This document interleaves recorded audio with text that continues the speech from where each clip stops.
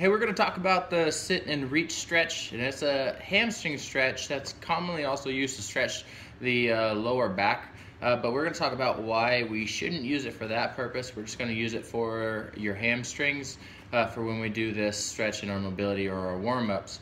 So a sit and reach is obviously we're going to sit with our legs extended away from us, reach toward our toes. There's a big difference between doing it the way I would like you to do it and doing it how you would commonly see it done. How I want you to do it is I don't want you to round your back and reach as far as you can. I want you to sit up nice and tall and try to keep that posture as you pivot at the hips. Okay, so let me show you what that means here.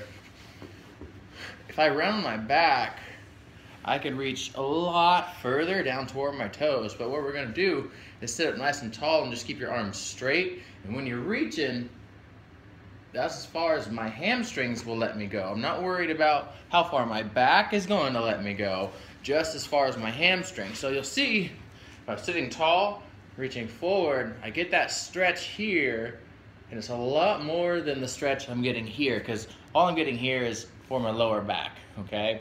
It puts a little bit of unnecessary strain on your lumbar spine by kind of reaching down like this.